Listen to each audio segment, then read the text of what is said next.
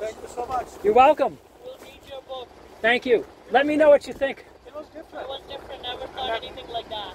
Up here, were they having D1 service then when you came? No, they were done, but they had Babaji there. Yes. I think was under that, It was like a garage or something.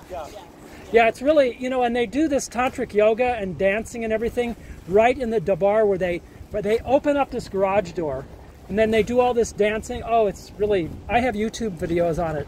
It's really sacrilegious. I really have a big objection to the way they... What is the basis for this tantric stuff? Well, it's based in Hindu, you know, lineage or whatever. I mean, Yogi Bhajan was more of a Hindu than a Sikh, I have to say. You know, and I'm nothing against Hindus, okay, believe me. But if you're going to be a Sikh, practice Sikhi, okay, and not Hinduism. That's my, you know, Take on that. yeah, that's right. So he brought all these things into, you know, what I grew up when I was in my early 20s. I talk about it in the book. You'll see about it. But I was at university, and so I started taking yoga classes. I was interested in health and being and everything. I was a Christian before, so you know, I really wanted to belong to a community and everything, and I wanted to have some guidance, things like that. So I hooked into this group in Eugene, Oregon, up there, and so it sort of developed like that. And so Yogi Bhajan had kind of integrated Sikhi with the yoga, and it's just a mishmash. One Sikh scholar described it as a synthetic Sikhism. Yeah. No, it was different. I mean, I never thought. Yeah. Were they doing yoga in the big? They were going to do. I see. Yeah, they were laying all down there. Yeah. Shoes on and, you know, Yeah. it's different. Yeah. So like I said, what they do is there's like a garage door that opens, and then they use that area there under that shelter. They use that whole thing for the D1 services, and they do that. It's a whole week. Yeah. Now, do they own this land or they rent it? They own it. Oh, they own Yeah, and interestingly, sadly, I should say, the money came from somebody that the money was stolen from.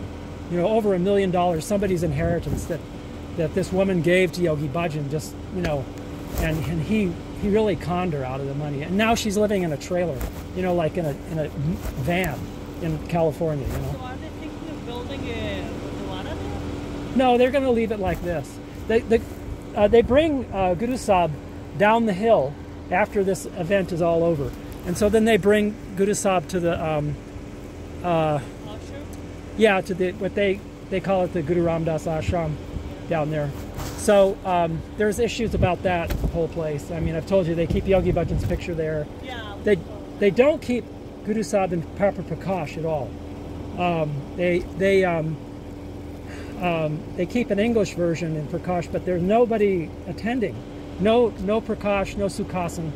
Do they have like another Gurdwara in Santa Fe or No, no? no.